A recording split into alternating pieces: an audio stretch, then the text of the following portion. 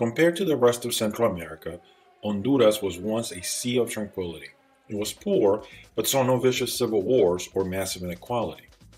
This, however, began to change in the middle of the 20th century and now faces severe security and institutional problems. To see why, join me for this brief explainer on the history and politics of Honduras. The first European to encounter Honduran land was Christopher Columbus when he landed near Trujillo on August 14, 1502. Incidentally, also the first time a European set foot on the American mainland. Columbus recognized the potential of the place as a deep harbor and called the area the Bay of Honduras, or Depths. Lured by gold, colonization followed swiftly in the 1530s. Its metal load was important enough that they even located the capital of Central America in the western side of present-day Honduras, at the town of Gracias. The mining efforts also increased the demand for indigenous slave labor. Native Hondurans had long resisted Spanish invasion and enslavement, and in 1537, a young Lenca chief named Lempira led an indigenous uprising against the Spanish. Inspired by Lempira's example, revolt swept the western region, and the Spanish were very nearly expelled. But Lempira was assassinated at peace talks arranged with the Spanish in 1538, and the native resistance was soon quelled. A cycle of smaller revolts and brutal repression followed, decimating the native population. Enslaved Africans were introduced in the 1540s to fill the growing labor shortage. Mining sustained the colony for the remainder of the century, but a collapse of silver prices and the constant challenges of excavating such rugged terrain devastated the Honduran economy. The revolts and mining crisis led to the loss of status for Gracias, and in 1549, the capital for the Audiencia was moved to Guatemala. Meanwhile, cattle and tobacco enterprises gained some traction in Honduras, and a change in the Spanish throne in the early 1700s reduced corruption and helped revive the mining industry. However, another upheaval in Spanish rule in 1808, when Napoleon installed one of his own on the Spanish throne, sparked revolts on both sides of the Atlantic, which irreparably damaged Spanish colonial rule. As a result, Honduras, along with the rest of Central America, declared itself independent from Spain on September 15, 1821. The country then followed the rest of Central America, except for Panama and Belize, first into a short-lived union with the Mexican Empire in 1821, and then into a federation known as the Federal Republic of Central America. The new republic faced enormous challenges rooted in geography, ideological differences, and weak government capacity, and was soon enmeshed in civil wars that would eventually lead to its dissolution. In that internal conflict, one Honduran in particular came to embody the dream of a united republic, Francisco Morazan. Born in Tegucigalpa, he came to prominence as a result of his victory in 1827 at the Battle of La Trinidad, a clash against federal troops where he was outnumbered over 2-1.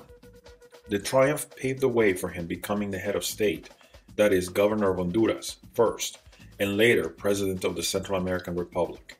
He and his liberal allies held the union together for a decade, but in the end, the ideological disagreements between him and conservatives were too much, and the capacity of the state was too little. On November 15, 1838, Honduras officially left the union. The pro-church conservatives in Honduras took control under Francisco Ferrera, who became the first constitutional president on January 1, 1841. During the mid-19th century, despite its declaration of sovereignty, Honduras supported efforts to restore the Central American Union, a fact still illustrated by the Honduran flag, whose stars represent the former member states of the Central American Union.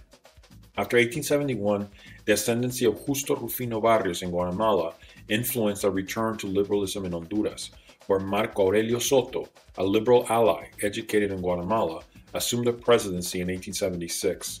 Soto sought to improve lines of communication and mail service, including building some railroads, a telegraph system, and launched an unprecedented education program in the country. He also moved the capital from Comayagua to Tegucigalpa in 1880 and attempted to bring foreign investment into the country. In the 1880s, the New York and Honduras Rosario Mining Company revived Honduras' promising but underdeveloped mining industry.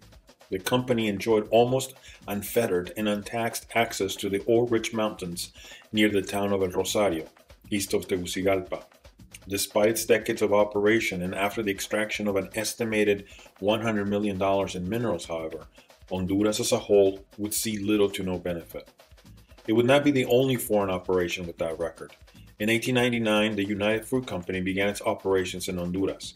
In the following decades, especially once it came under the leadership of Samuel Semurray, a Russian American, bananas would become the largest export for the Central American country, by far. And the company, along with the United States, would repeatedly intervene in Honduran domestic affairs, thus leading to the coining of the term Banana Republic. In 1908, for instance, Semurray financed an invasion from El Salvador that tried to take down President Miguel R. Davila. It didn't succeed, but it exemplified just how weak and unstable the government was. Indeed, Davila himself had led previous rebellions and had been put in place by the U.S. military as a compromise choice after a previous invasion from Nicaragua had prompted a small civil war that threatened American interests. Around this time, the two political parties that would shape Honduran politics for the next century were founded, both a formal institutionalization of liberal-conservative divisions that had existed since independence. The first was the Liberal Party of Honduras, founded in 1891. It has been mostly in the center of the political spectrum, but over the years has had left and right factions. It has elected slightly over half the presidents since then. The second was the National Party of Honduras, a more conservative outfit, which in theory is based on Christian humanism. It was founded in 1902 by Manuel Bonilla. The height of power for the National Party during this period came in 1932, when following political turmoil and economic upheaval caused by the Great Depression, Tiburcio Carías Andino was elected. He would go on to rule the country for the next 17 years, the longest any one individual has ruled Honduras. Carías has strengthened the armed forces, thus gaining favor with banana companies by opposing strikes, and with foreign governments by strictly adhering to debt payments. He also consolidated his own power, outlawing the Honduran Communist Party and restricting the press. The Honduran Constitution did not allow re-election, so Carías had it amended, extending the presidential term from 4 to 6 years. He ruled that way until 1949, when he was pressured to give up power to his Minister of Defense, Juan Manuel Galvez. Up until this point, Honduras had remained the poorest country in Central America, and although it suffered from instability, there was also less violence and upheaval compared to its neighbors. Three reasons account for this. The privileged class in Honduras was smaller because coffee exports did not flourish until after World War II. Foreigners rather than Hondurans developed its commercial banana production, and did so while displacing few peasants or indigenous communities because the industry evolved along the sparsely populated northern coast. In fact, though generally poor in quality, land was nearly always plentiful. Land concentration began only in the 1950s. This had several repercussions. First, absent an angry, dispossessed, and exploited rural working class, the army remained weak well into the 20th century. Second, the banana industry shaped labor relations differently than in neighboring nations. Because banana companies were foreign-owned, Honduran governments were not as interested in suppressing banana workers' wages.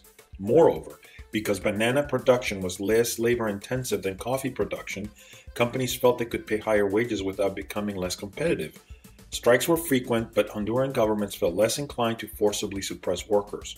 Thus, banana companies made wage concessions more easily in Honduras than in other countries or other crops. The strength of the organized working class became particularly evident when in 1954 a general strike against the United Fruit Company led to a substantial increase after just 69 days and to a more responsive government well into the 1970s.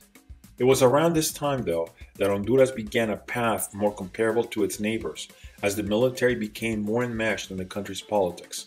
First, it carried out a coup in 1956 against Julio Orlando Hernández, a vice president who was only supposed to temporarily fill the role of president, tried to keep himself in power.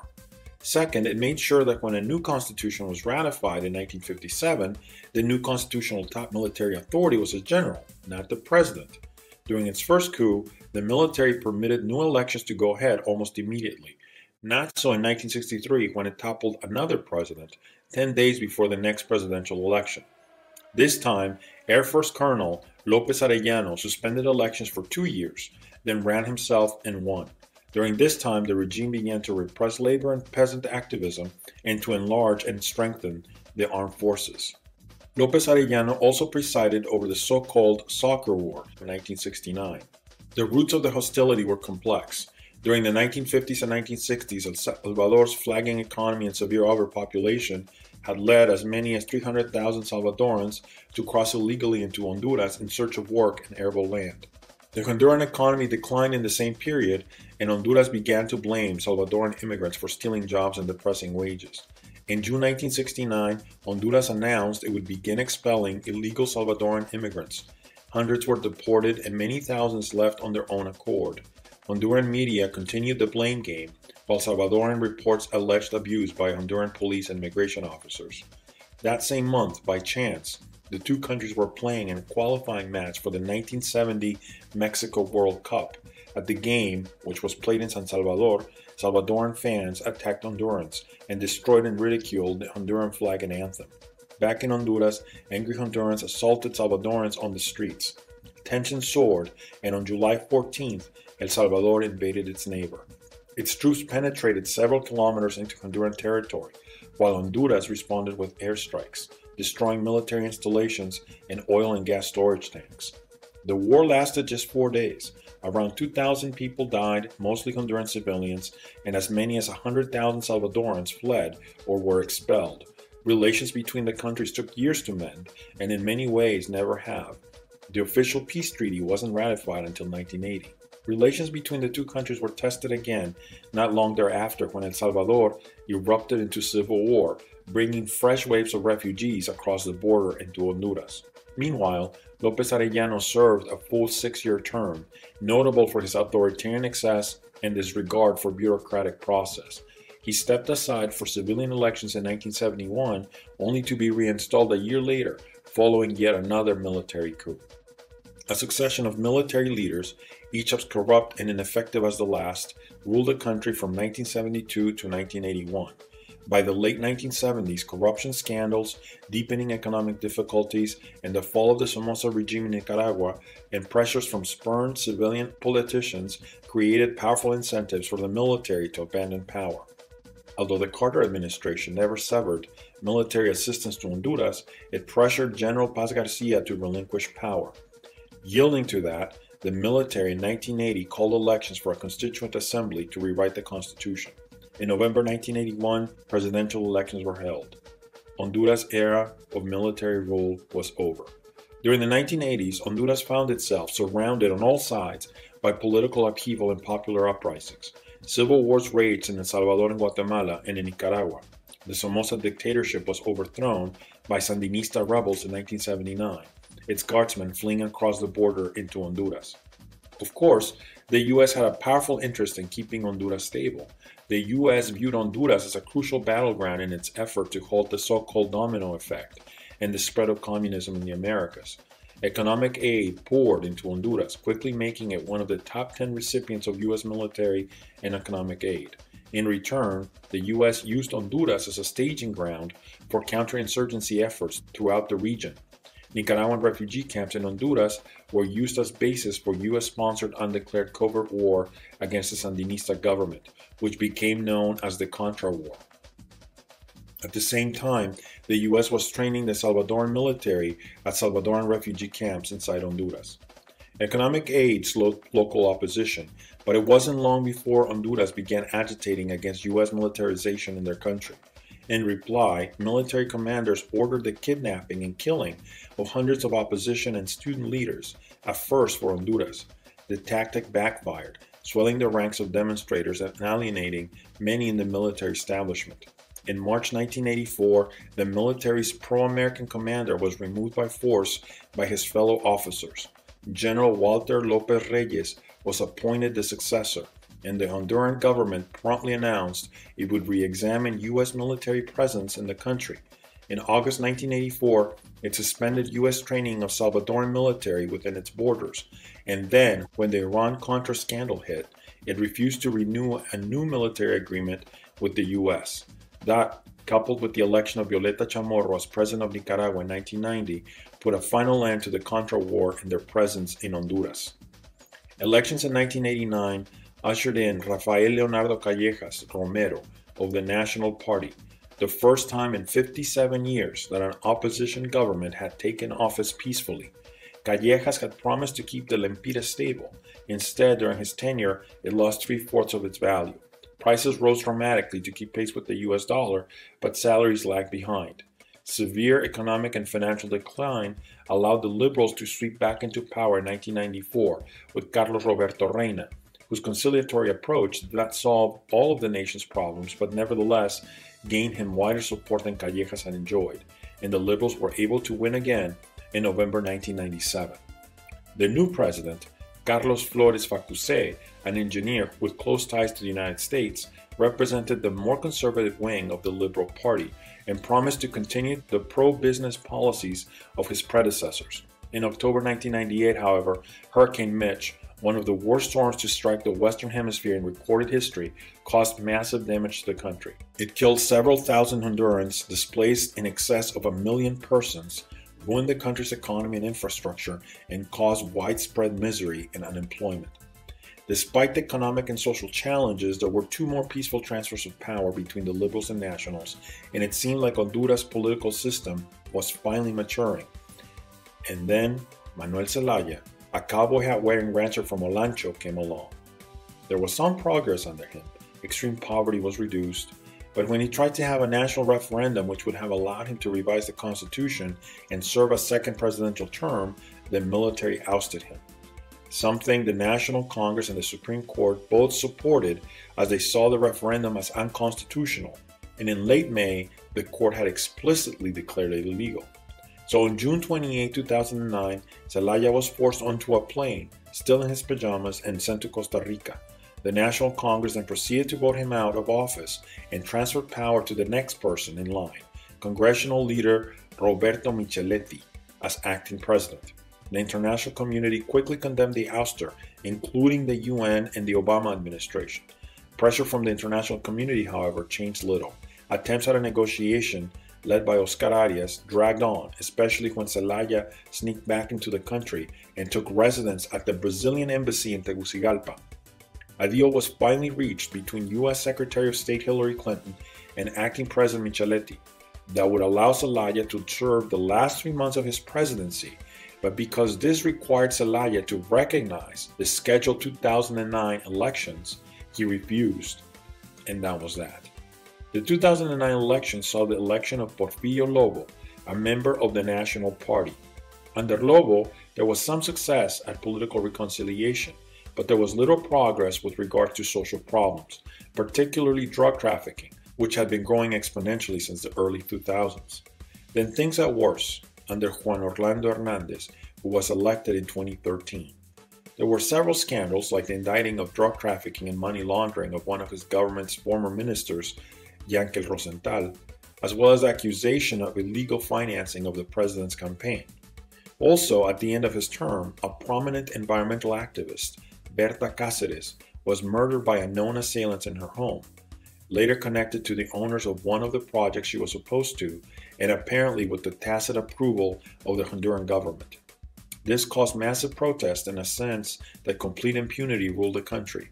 Even worse, institutionally speaking, after the whole Zelaya debacle, he convinced the country's Supreme Court to declare the non-re-election clause in the Constitution to be declared unconstitutional, and so Hernández was allowed to run for re-election in 2017.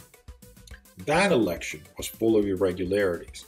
The most suspicious of all was that at first Hernández's opponent was winning, but as the results were reported, the Electoral Tribunal suspended reporting those and then finally announced Hernández as the winner. What the majority of Hondurans saw clearly as fraud. This led to massive protests, which led to the killing of at least 7 people. In the end, Hernández survived, but he is only more embattled now. His brother has been convicted for drug trafficking in the U.S. and sentenced to life in prison. The same might yet await the current president as his term ends in 2021. For most of its early history, Honduras had managed to limit violence and the power of the army, even in the face of massive poverty. It did less well with foreign intervention, especially from the U.S., but even then, it was not as disastrous as its neighbors. This began to change in the 1950s as the military opted to topple several governments. And while it looked like it was finally consolidating its democracy after the 1981 transition, recently there has been much backsliding beginning with the coup against Zelaya in 2009. This has worsened under Hernández, and it remains to be seen whether corruption can be curbed somewhat. Right now, that seems unlikely.